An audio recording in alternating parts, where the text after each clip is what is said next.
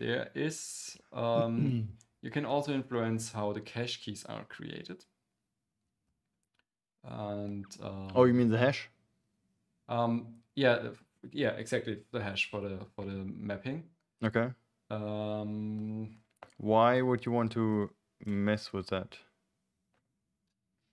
You could, instead of mess with it, you could influence it. Yeah, but that doesn't change the problem. But why would you change the way the key would be generated? Yeah. Maybe let's find out. All right. Okay. Now let's have a look. We can also change how the cache key is generated. So on one side, you can also completely customize it. If we have a look at the documentation, there's also the cache key generator. So what you can do, you can implement this interface, then you get here the method and the method parameters, and you can create some cache key however you want. Do your magic, okay. Do your magic. Yes, so that's one way. But often it can happen, for example, if you want to cache your REST endpoint. Could also be that we want to directly cache the result here.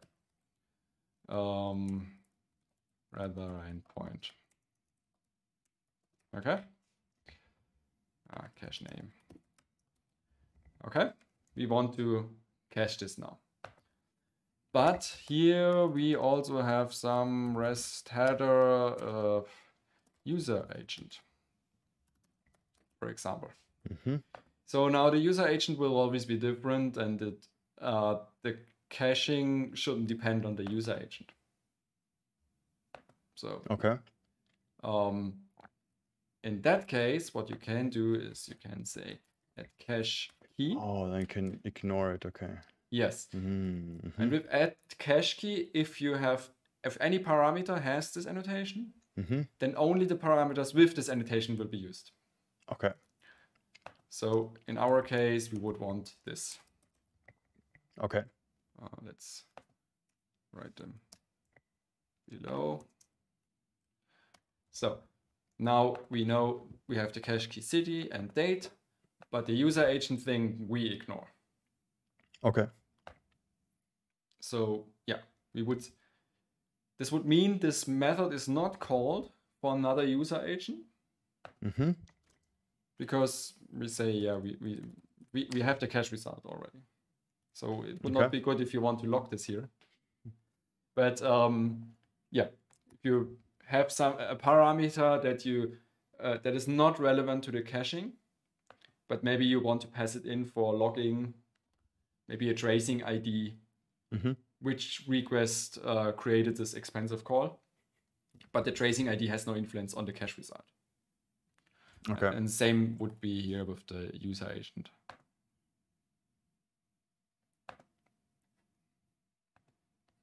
So user agent is a standard header field, right? Yeah. Let's see if it works. So yeah, Postman always sends the user agent. Yeah, but it's looks good. So here we see the Postman.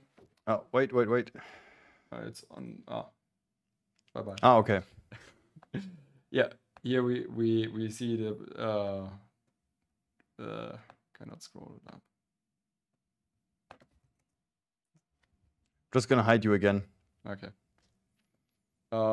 Here we see we log the user agent. And now if we let's put some other value in here. In your case, it says user minus agent. Yeah, but it knows that in headers you use sometimes minus, sometimes or always minus. Okay, so it can automatically find it. Okay, perfect. Yeah, nice. It uses the camel case to get to. It should be user minus agent. Okay. And it also ignores case and stuff because headers, I think they don't have casing. User agent something. So the call was quick, and so we also don't have any logs here because we Okay. never got into this function. Okay. It's cached. But yeah, like I said, a tracing ID would be a perfect example if you generate a tracing ID that you put into every call. So you can later in Stana see every connected call. That this you would also want to send to the next system where you get a config from or so. This expensive call, but it has no influence on the result and whatsoever. So it should be ignored for the cache key. But do you also have something that can, like, if you have 10 different parameters you want to get into the function, do you also have something like cache key ignore to turn the logic around? No. So you have to do the cache key for every single one except for the one you do. Okay. Yes.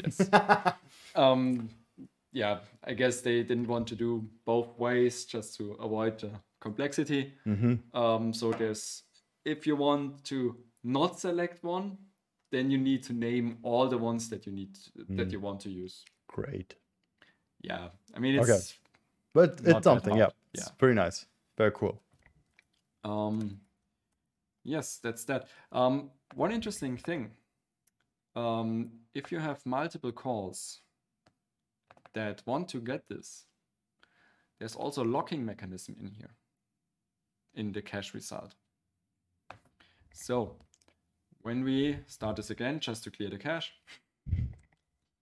it's also one way to clear the cache. The perfect tip for in production, right? Just restart it. Kubernetes, just restart it. Update the deployment, it makes a rolling update, all the pods are restarted and cache is clear. That's the requirement. Requirement fulfilled. Let's call this cache a couple of times in parallel. To have it easier, I will use the browser. Or F5 is no. You want to call him in parallel, or you want to call him? I want to call him in parallel, basically. You know you can do this in Postman, right? Who needs that? Automation, just to run the collection and tell him to do it 50 times. Yeah, but I don't know by heart how to set this up now.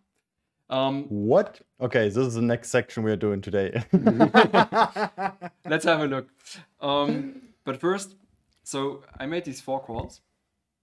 And it was hard to see. The first one took the longest. And then they all finished basically at the same time. Okay.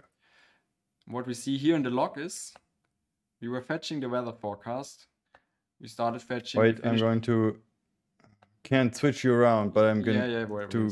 Yeah. So now the ghost is talking. Oh, okay, perfect. Yeah. So what you see here, we did this once. Only once this. Although we requested at the same time when there was nothing in the cache. So what add cache result is doing, it is also adding a locking mechanism around your method. So you make this call only once. And then whenever the call finishes, all the other ones who are waiting in the locking mechanism, they also get the result. So that you don't have to, just because 1,000 clients decide to go to your site now, that you don't call your next system 1,000 times when you really want to just cache it. It will still take you 2 seconds to get the result. And when you got the result, then you will... Then everybody gets the result. Okay. But you can't see it the way you did it. Like, kind of, but not really. You don't have any timings. Yeah. Okay. Tell me. Sorry. Go to your collection. Wait. Before you click it, I'm not sure if you have anything on there which we're not supposed to see. Okay. And then you can go to collection. So now go to the 3 dots right next to the collection. The top one. Yeah, that one. And now run collection. Yeah, I remember. Okay, now you select yes, and now you want to say iterations, say 100 or whatever, and let's clear the cache. Yeah. Right, I forgot about this feature. I thought you want to write a test with No. JavaScript and stuff. No. And now Delay. I Yeah, think make it like 10 millisecond delay. 10. yeah, that should work. Let's make 100 and we see something. Right. And now normally if you run this now, you should actually see, oh yeah, there you go. So you will see the first one. Yeah, 100 was might be a little bit too much. All right, done. If you scroll all the way up, then you see the first one actually took longer, and the second one, they're all pretty fast then. But it wasn't in parallel then. It was true, but yours wasn't in parallel either, right? But you maybe mine was in parallel because I called them in this 2-second frame. But these are sequential here. Well, it is. Yeah, but we want to have it in parallel. Oh, I think there's an option for it. How can I get back? Go to the arrow. Okay, or this way. 10 advanced settings. Huh. I thought there was something. You promised me something. I know. I think it's doing it. I think there was an option. I thought there was an option before, so you can just say, okay, just send it.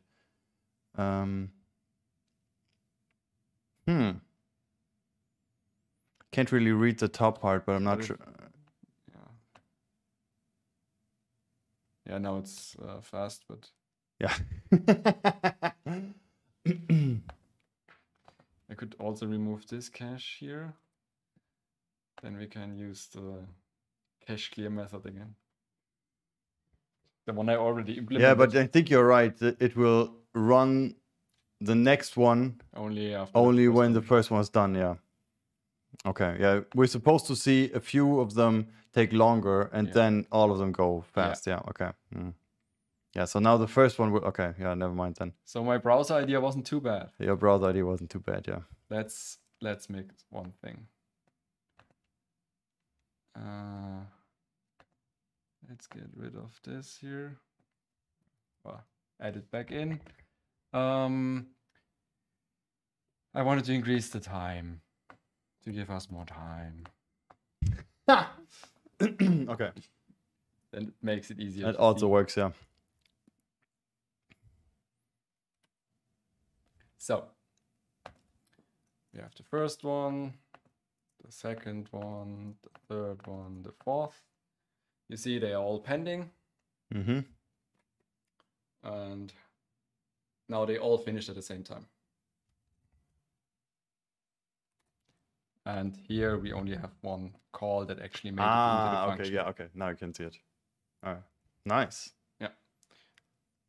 So if you would call some expensive backend service, maybe also something that costs you money, then you would do it only once. Nice. That's very cool. Yeah. I think that's it for today's caching session.